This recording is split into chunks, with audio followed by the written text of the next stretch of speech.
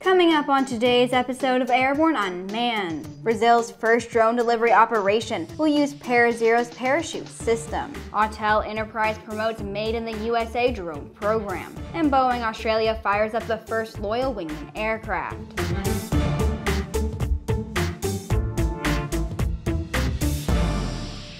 Welcome to Aero-News Network's Airborne-Unmanned, a weekly news program covering all things unmanned, in partnership with AVSI, the Association for Unmanned Vehicle Systems International. I'm Sophie Herlock. Latin American drone delivery company Speedbird Aero has received regulatory approval from Brazil's National Civil Aviation Agency to operate 2 experimental drone delivery routes in Brazil. Speedbird Aero operates a proprietary delivery drone with an integrated ParaZero parachute recovery system and is now the first company in Latin America to win regulatory approval for a drone delivery operation.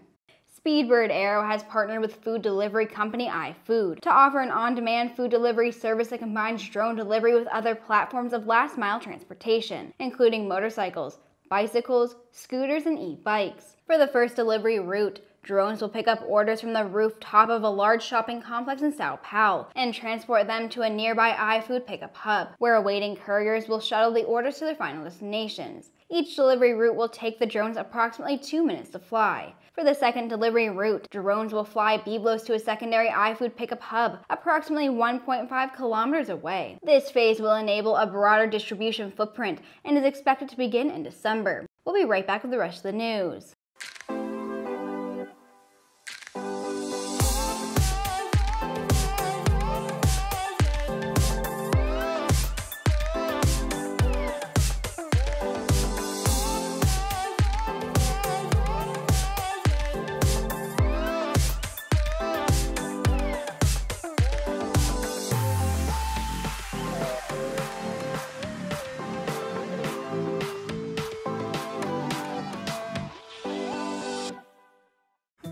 Well, hello, fellow pilot. I'm John King. And I'm Martha King.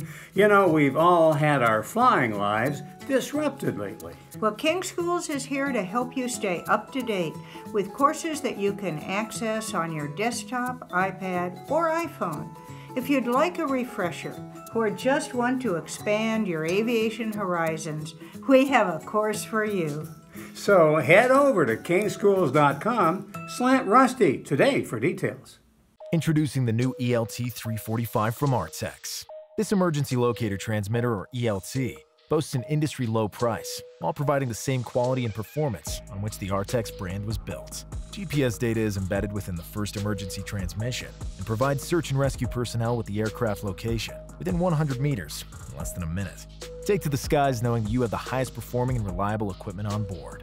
View our selection of ELTs and safety products at www.artex.com. Artex, your best last chance. Welcome back. Let's take a quick look at news making rounds of the unmanned vehicle communities. It's time for today's Unmanned Minute. The Academy of Model Aeronautics, the EAA, AOPA, and Google's Project Wing have joined together to send a letter to the FAA, urging them to make essential changes to the proposed rule for remote ID of UAS. The stakeholders share the concern that the current rule is too difficult for everyday hobbyists to comply with, and alternatives are needed. In the letter, the groups describe how hobbyists cannot comply with the complexities of the amateur build requirements. They will be confined to a small number of FAA-recognized identification areas, which the FAA anticipates there will only be 2,400 of these sites in the entire U.S.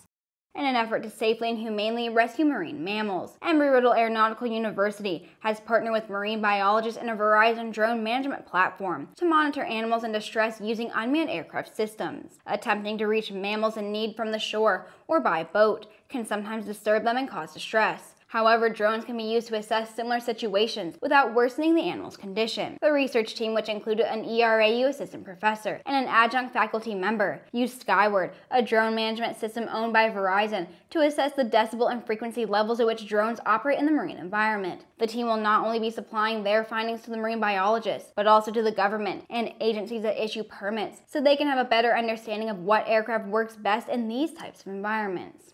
Amazon Prime Air has been granted Part 135 certification from the FAA to start trial operations of drone deliveries, allowing Amazon to join the ranks of UPS and Alphabet's Wing, who have already received some limited FAA approval for drone delivery. The drone delivery system is designed to carry packages weighing as much as 5 pounds up to 15 miles away, all in 30 minutes or less. The program is also part of their sustainability initiatives to help achieve what Amazon calls Shipment Zero, the company's vision to make all Amazon shipments net zero carbon, with 50% of all shipments net zero by 2030. As part of their Airport-Unmanned aircraft systems detection and mitigation research program, the FAA plans to evaluate technologies and systems that could detect potential safety risks posed by UAS. Evaluations are expected to begin later this year at the FAA's William J. Hughes Technical Center, and the FAA plans to test at least 10 technologies or systems. After the initial testing and evaluations in New Jersey, the agency expects to expand the effort to 4 additional U.S. airports. We'll be right back with the rest of the news.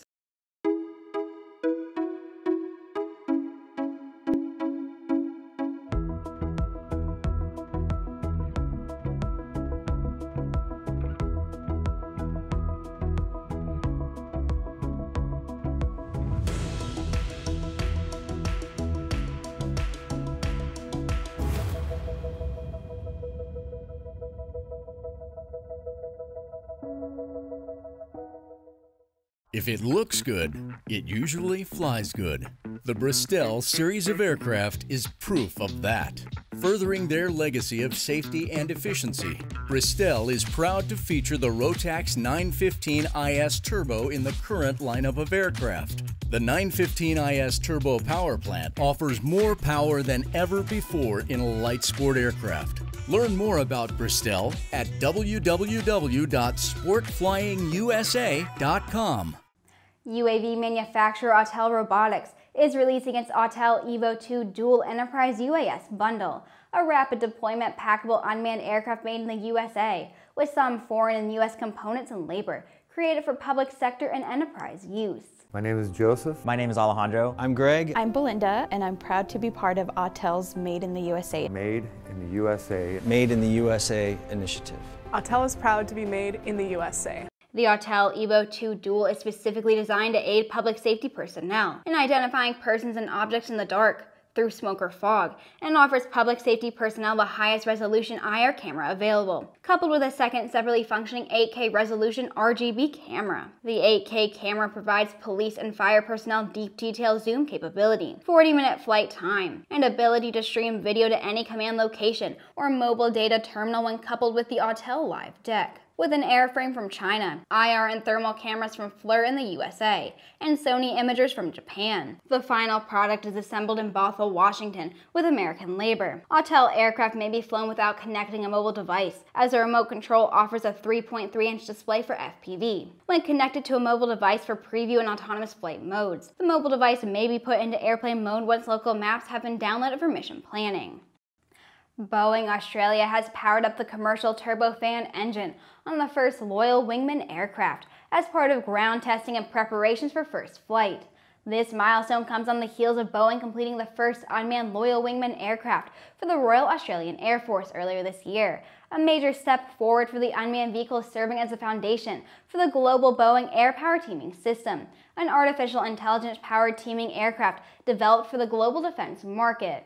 Dr. Shane Arnott, Program Director of the Boeing Airpower Teaming System, stated, "This engine run gets us closer towards flying the first aircraft later this year, and was successful thanks to the collaboration and dedication of our team. We've been able to select a very light, off-the-shelf jet engine for the unmanned system as a result of the advanced manufacturing technologies applied to the aircraft. The Boeing Airpower Teaming System provides a disruptive advantage for Allied forces' manned and unmanned missions."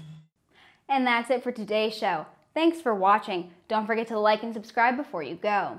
You can also check us out on Facebook, Twitter, and for more information on the innovative world of all things unmanned, head over to auvsi.org and airborne-unmanned.net. I'll see you right back here Friday to wrap up the week with an episode of Airborne Unlimited.